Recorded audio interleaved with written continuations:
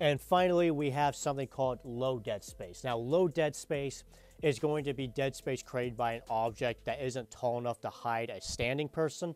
However, if someone was crouching behind that object or laying down on the ground behind that object, it would hide them. Generally, this is going to be things like furniture, like couches and beds and so forth. So if we have a couch, for example, obviously if someone was standing behind the couch, you could see them, or at least a good portion of them. However, if they were crouching or laying down on the ground behind it, then you couldn't see them, hence low dead space.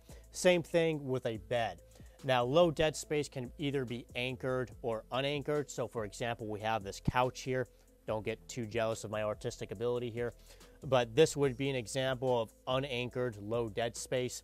And we have a bed here that is up against a wall, and that would be an example of anchored low dead space.